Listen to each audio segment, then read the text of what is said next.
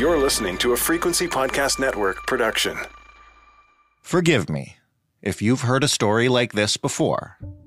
But for years now, scientists have been sounding an alarm about a global crisis that threatens humanity.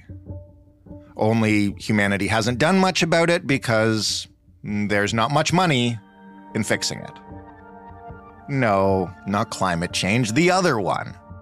The World Health Organization is sounding the alarm. Its latest report says some of the most powerful weapons we have in the fight against infectious disease are useless because of a growing global resistance to antibiotics. And if we don't act now, it means even minor infections could become major problems.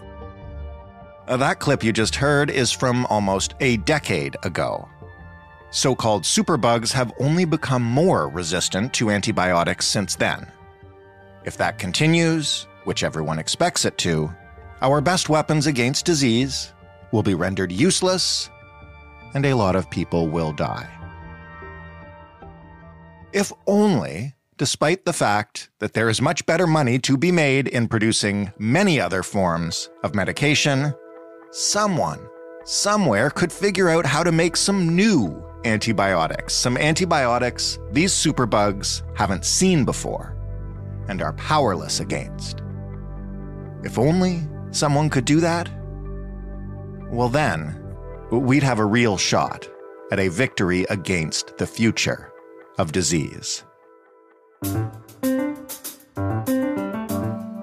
I'm Jordan Heath Rawlings. This is Good News Week on the Big Story podcast, where we leave you with a little bit of light and hope as we head towards the new year.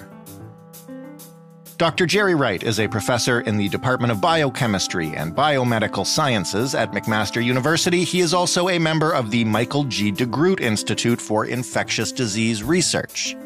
Hello, Gerry. Hi, Jordan. Nice to hear you. It's nice to talk to you as well, and I realize I'm asking you to sum up a rather gigantic thing to start, but just so we have a baseline here, can you walk us through a little bit how some diseases today are becoming antibiotic resistant? Like, how has that happened and why?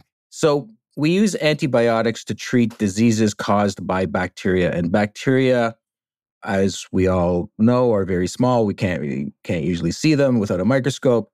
And they divide very, very rapidly. So their life cycle is measured on the scale of, minutes to hours, where ours, for us to reproduce, it takes decades.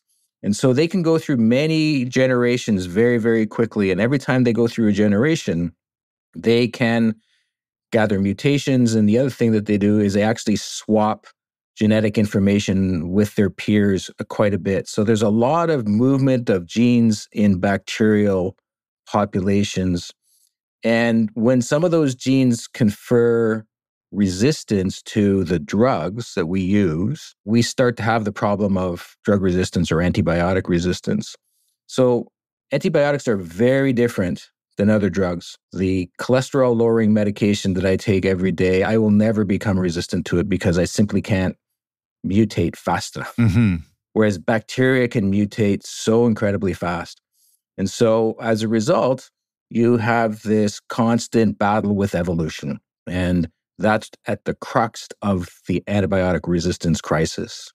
To put it in a way that maybe people would be familiar with, and maybe this is too simple, so please tell me, is this the same way that we are now used to getting updated COVID-19 vaccines because there are new variants of the virus as it adapts in the wild? I know it's not quite the same thing. Antibiotics are not vaccines, but is it fair to say that, that's a basis that people can compare it to? Yeah, it's absolutely the same underlying principle, which is, that Darwin taught us. And it's natural selection. Genes mutate and successful genes are stabilized in populations. And that's how you end up with these situations. How concerned should we be right now about certain bacteria becoming resistant to antibiotics and how quickly they are doing it? Yeah, so the answer to the first part of your question is that I'm very concerned. And so I think others should be very concerned as well. And I've been working in this field for about 40 years. It's nice to remember that antibiotics have completely changed the way that we die. Huh. Right? So before the antibiotics, were part of what we used to treat disease. Most of the diseases that we died from were infections. And we're not used to this in our current modern times, other than the sort of big surprise of COVID, where an infectious disease sort of ruined our lives collectively across the entire globe.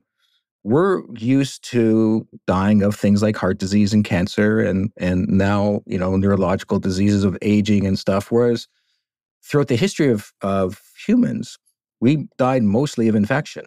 And when we discovered antibiotics in the 20th century, that changed everything, right? It changed, obviously, dying of bacterial diseases like pneumonia and, other infections that were very common back then. But it also enabled healthcare workers and physicians to do crazy things like do open heart surgery or give you a drug that would suppress your immune system so you could have a new heart or a new set of lungs, or you could undergo cancer chemotherapy and extend your life. So antibiotics really have changed all of the ways that, we envision healthcare and also the way that we sort of leave the world most of the time. But all of those advances, which happened honestly in a really short period of time, through a few decades in the 20th century, we failed to keep up with it. We failed to deliver new drugs because of the resistance issue. They're in constant demand. So that's part of the reason why those of us in the field are quite concerned, is because we have this sort of constant pressure of resistance because of evolution in the bacteria, again, not in us. But we also don't have a new supply of drugs because we're relying on the ones that we discovered 50, 60 years ago. And they're increasingly less effective, again, because of resistance. This is where at least we start to get to the good news part of this story. Can you tell me about zoliflodacin? Did I say that right? That's the first question. And second of all, what is it? What does it do?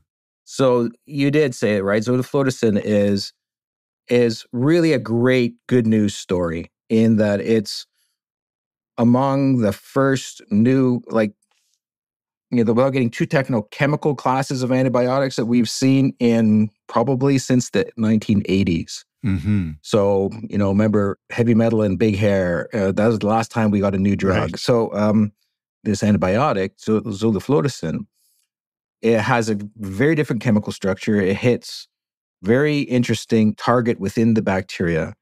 And it really is a reminder that we can continue to innovate in this area and deliver new drugs if we have, the will and honestly, at the end of the day, the financial means to do so. Why don't we have those things? Or why? I'll get back to zoliflodacin in a second, but you've touched on it a couple of times now. Antibiotics have changed life on this planet for humans. Why did we let ourselves fall so far behind in this race? Yeah, so that's an outstanding question, Jordan. There's a lot of reasons why we have failed to keep up with the bacteria and this constant evolution of resistance. Some of them are scientific. Our major source over the last 100 years or so of new antibiotics has been going out actually to the environment, looking for bacteria that live in the soil and fungi and molds that are circulating around, who have been battling with each other for hundreds of millions and billions of years, and they produce most of the antibiotics that we have come to enjoy. And many of us have heard the story of Alexander Fleming's discovery of penicillin because, a drop of mold landed on his petri dish and he recognized that environmental contaminant was killing the bacteria on his petri dish. So drug companies learned from that accident and started to mine these microorganisms that live in the environment and found all these wonderful new drugs, all the mycins that keep us alive. But they stopped being successful in finding new drugs this way roughly in the 1970s. So they kept finding the same old ones again. It's easy to find penicillin again. It's hard to find the next new new drug. And so as that was happening, the drug companies sort of moved away from that source and started looking to other kinds of drug-like compounds produced by chemists. But those turned out to be pretty much useless against bacteria because bacteria, they're highly evolved and they're sneaky as heck, and they can avoid just about any kind of chemistry that a chemist can think of. So that started to happen. And then the other thing that happened was the financial model changed. And that is, drug companies make a lot of money by selling, my cholesterol-lowering medicine because I have to take it every day. If I stop taking it, it goes away. But antibiotics cure diseases, right? And so curing a disease means that you take your antibiotic for whatever, 7 to 10 days, and with any luck, you'll never have to take it again. So the business model looks very different, right? You can either, takes just as much work to find a drug that lowers your cholesterol as it does to find a new antibiotic. So you're going to bet on something that you have to take every day or something that's actually going to cure the disease, and then your market goes away. It's kind of a crass way to put it, but it's at the end of it, that's what it boils down to. So what happens is that the companies who invest so significantly to deliver drugs just look at the return on investment and say, well, it doesn't make sense to be in this field anymore because we just can't make our money back. And so you've got the scientific problem of where do I find the next new leads for drugs? And then you've got the financial problem. And that's a perfect storm that, started to hit us in the early 2000s and to the point where now it's becoming, drug companies that work on antibiotics are as rare as hen's teeth.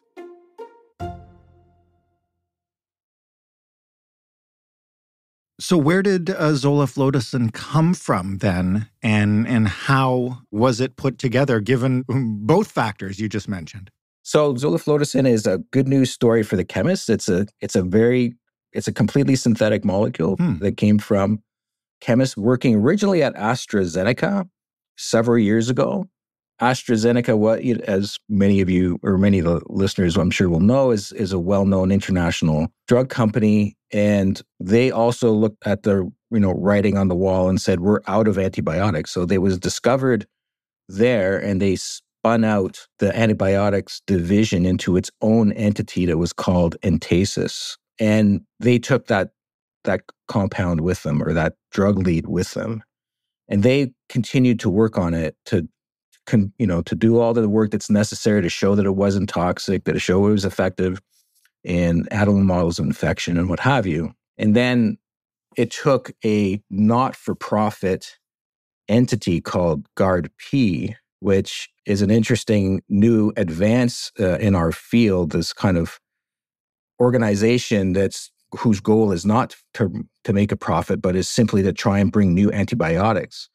GARD-P stands for Global Antibiotic Research and Development Partnership. Who is it made up of? So it's a really fascinating group. It was formed by the WHO, the World Health Organization, and a group called DNDI. So these are the Drugs for Neglected Diseases Initiative. And DNDI is funded by a number of public health-oriented philanthropic organization like the Wellcome Trust, like the Bill and Melinda Gates Foundation, and among many others, and including some countries directly.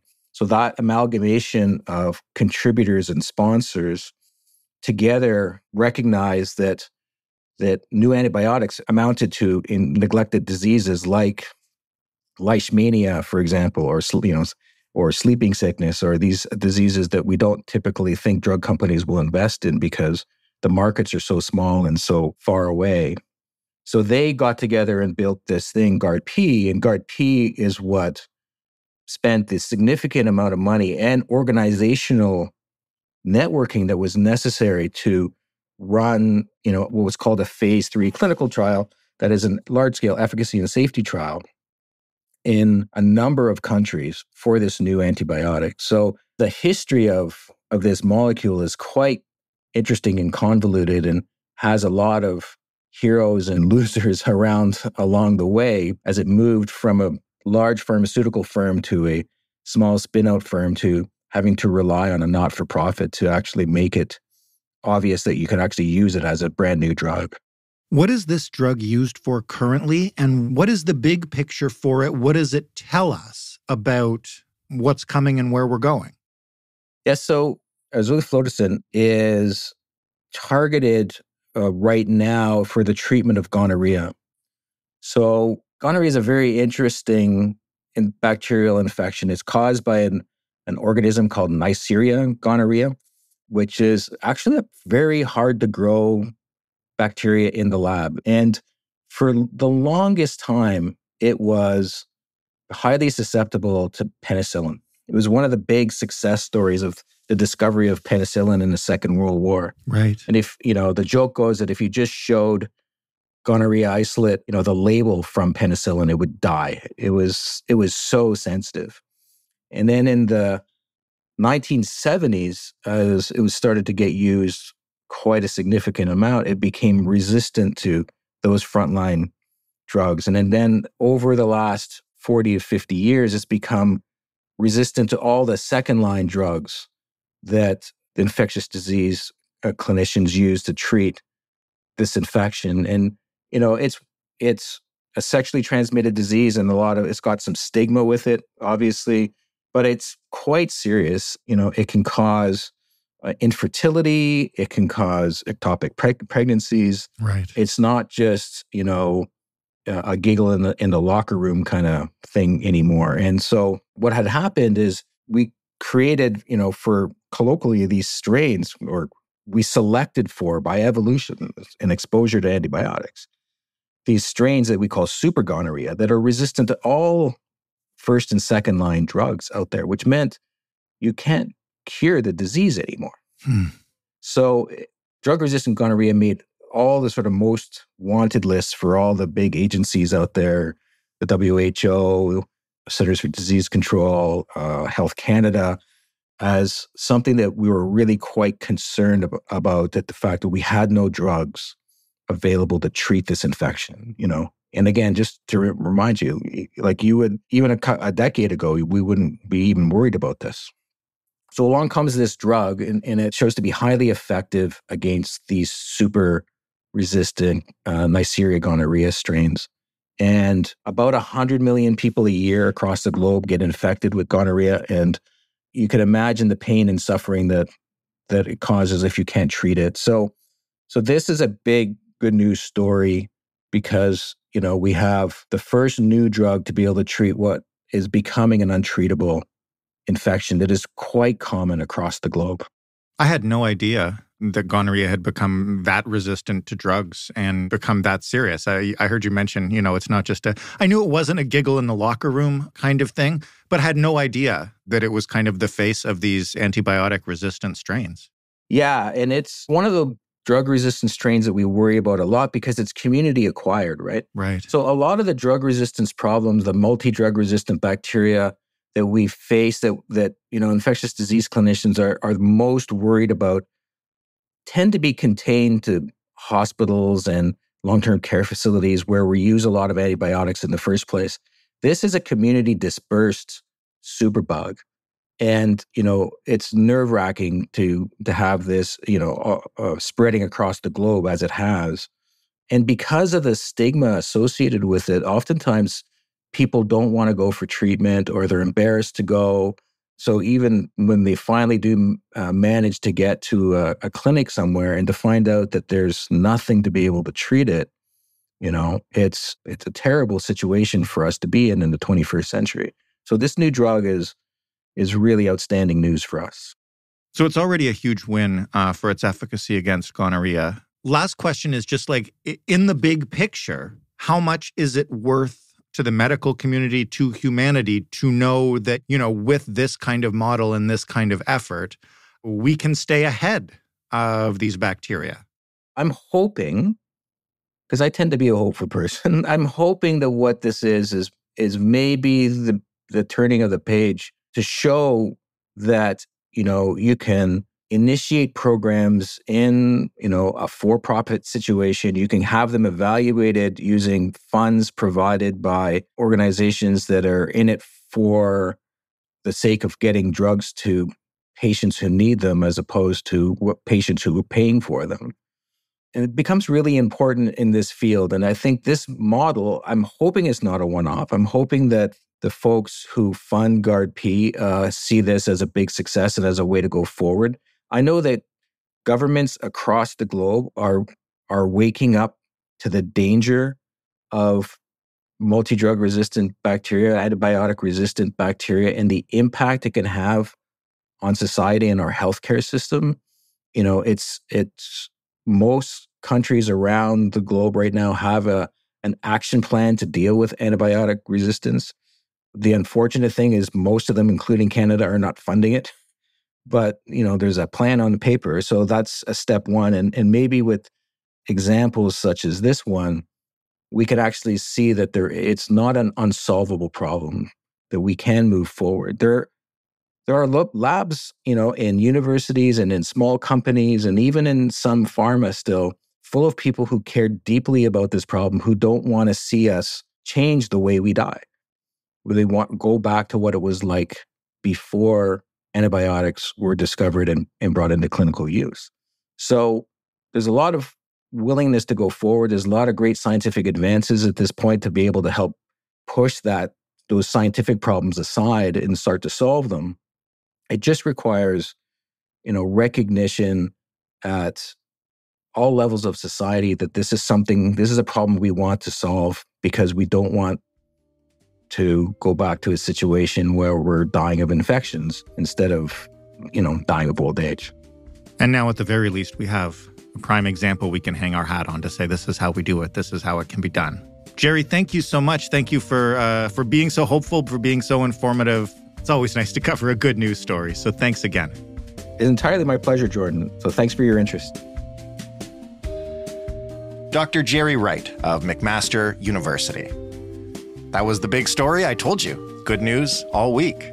Nothing wrong with that for a change. You can find the rest of Good News Week right here in whatever feed you're listening to The Big Story on, or you can head to thebigstorypodcast.ca. If you've got some good news to share with us or some bad news, which we'll get back to in the new year, I promise, you can let us know by finding us on Twitter at TheBigStoryFPN or sending us an email to hello@thebigstorypodcast.ca or by calling us and leaving us a voicemail. That number, in case you haven't memorized it the way I have, is 416-935-5935. The Big Story is available in every single podcast player. And of course, on your smart speaker. If you get one for Christmas, ask it to play the Big Story podcast. Make that the first thing it ever does. Christen it properly. Thanks for listening. I'm Jordan Heath Rawlings. We'll talk tomorrow.